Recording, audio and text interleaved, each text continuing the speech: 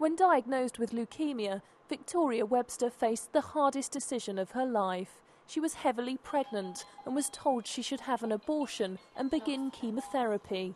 The alternative was to have Jessica and risk her own life. I just could not abort the baby at all because I knew she was already there. And I'm obviously glad that, I didn't go through it because look, she's absolutely perfect. But I just knew in the back of my mind that she's a fighter, and she was a fighter, and my mum's a fighter as well, so. And then learn, see how high you can get.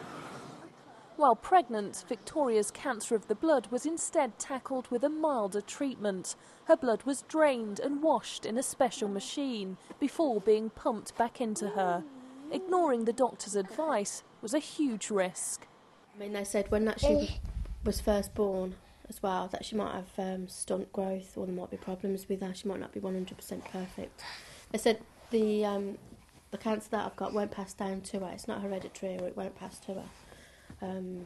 But they did say they don't know what she'd be like when she was born, but as you can see, there's nothing wrong with it. Victoria is responding well to treatment and thinks she could soon be cancer-free. I hope it goes into remission. I mean, the tablets that I'm on, it should do because they're working at the moment. It's not like gone, it won't ever go, it'll always be there and it can always come back.